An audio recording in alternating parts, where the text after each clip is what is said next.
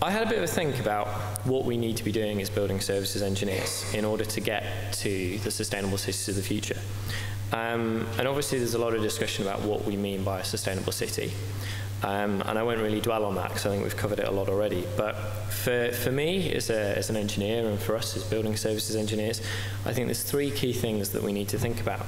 One is how we work. So what sort of work are we doing? What's going to change in that? How are we adapting to the changing market we work in? Second is what we work on. So what type of projects, how is our job role going to change, and how are we going to work better within teams? And the third is where we work, both in terms of the global challenges, the UK, overseas, international presence, but also the context of the projects we work on. Are we looking at a building in isolation, or are we looking at a bigger picture?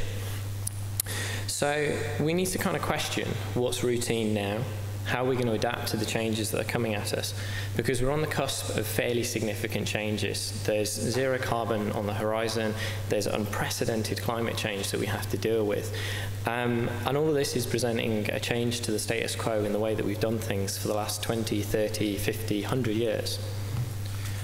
So thinking about the first bit, how we work, it's very much holistic design, which I think has kind of been talked about already a few times, but blurring the boundaries between the disciplines. We go back a few years and you had a mechanical engineer, an electrical engineer, and a public health engineer. These days it's just building services. Well, in a few years' time, we'll probably have building designers or built environment designers, and that'll encompass architecture, it'll encompass financial analysis, and it'll encompass design and operation and facilities management.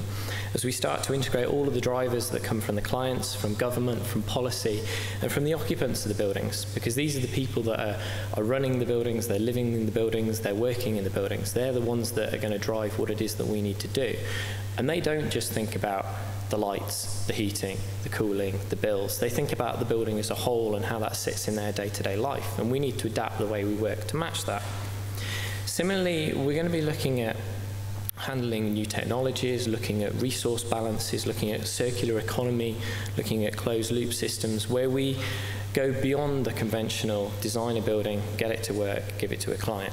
We start to think about the end life of the building. We start to think about keeping energy and water within the building, so waste and wastewater recycling, looking at grey water, black water being integrated, looking at the connection between energy use and water use, and recovering heat from wastewater streams to use in the input heating to the building.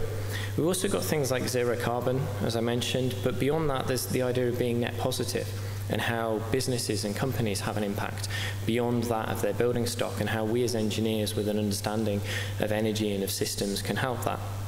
Then there's the less tangible measures. We're going to have to work in an environment where things like productivity and behaviour change and financial driven decisions are becoming the norm. So we have to adapt the way we work to be able to respond to that. And we have to get used to handling embodied concepts like carbon and energy across the whole of the building, the whole of the life, and the idea of whole life costing to go with that. The second thing I wanted to talk about is the what, and that's very much the type of work we do. So a lot of what we're seeing now is about frameworks where clients want to work with companies they know on a regular basis. They want tangible experience. They want you to show that you've done this before, you've shown how that can be delivered, you know what all of this means. And you kind of need to be able to prove the capability, the experience you have as an engineer, and give sort of diverse consideration to going beyond your kind of area of focus. So you may have a mechanical background, but you need to be talking about outreach and education, about well-being and health, understanding how mobility and transport can integrate into the energy strategy of a building, and what happens about the ecology as a whole and the environment that the building sits in. Similarly, there's big issues in the what, in the sense of what kind of jobs are we doing. People have already mentioned a couple of times today about the idea of refurb and retrofit. We all know that most of our building stock of 2050 exists, and there's a huge amount that needs to be done with that. And I like the point earlier about making this stuff sexy. There is definitely something in the need to make retrofit sexy. And I was at an event for the launch of Green Sky Thinking last week where they were saying exactly that. There's an article in Estates Gazette this week that talked about the fact that there's £29 billion of work in the UK commercial property just to get it up to an E rating EPC, which it has to have by 2018. That's £29 billion of work to be done by building services engineers in the next 4 years. Now, if we can't make that a sexy concept and demonstrate a great business model to our clients, then we're doing something fundamentally wrong. The what also relates to context, because we're not just going to build a building.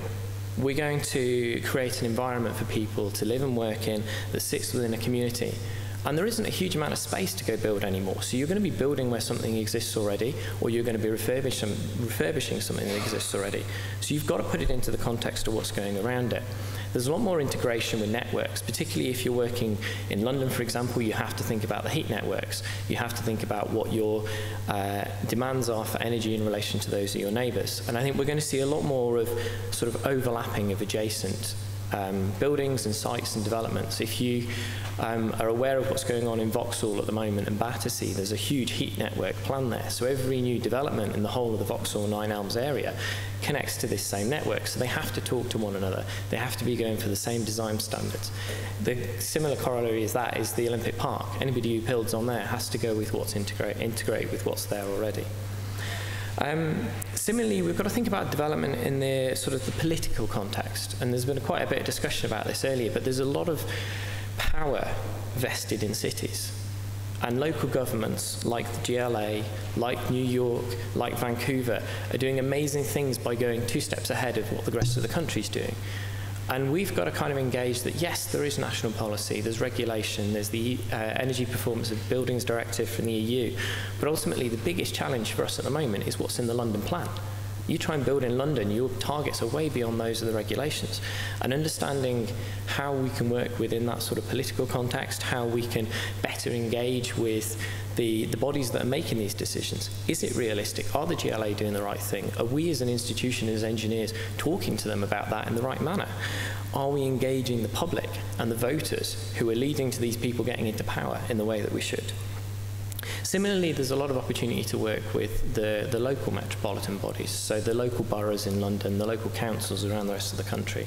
Big businesses who want to be doing all of their buildings in the same way. You talk to a Tesco or a Marks and Spencer's and they've got ideas that work on every single store, or they have their Plan A concepts. And that's been developed with building services engineers, and it's about doing that kind of work with more and more clients, because if you get the businesses on board, that happens across the whole company internationally. That'll be every single building they're working in, every one of their staff and all that kind of stuff. And similarly, you get the smaller scale where the local communities are grouping together, and you get cooperative funding and you get small scale generation.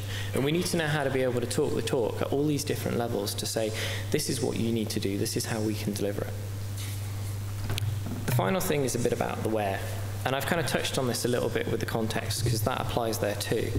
But a lot of it is about moving beyond buildings and into the environments.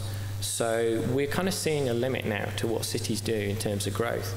If London's going to go from 7 million to 9 million, that's not going to happen by expanding massively. That's going to happen within the Greater London bounds that we already have. So how do we handle that increased demand within this fixed area? We've seen cities appear out of nowhere in the deserts in the Middle East, in the countryside in China. That kind of trend is coming to an end because it's just not sustainable.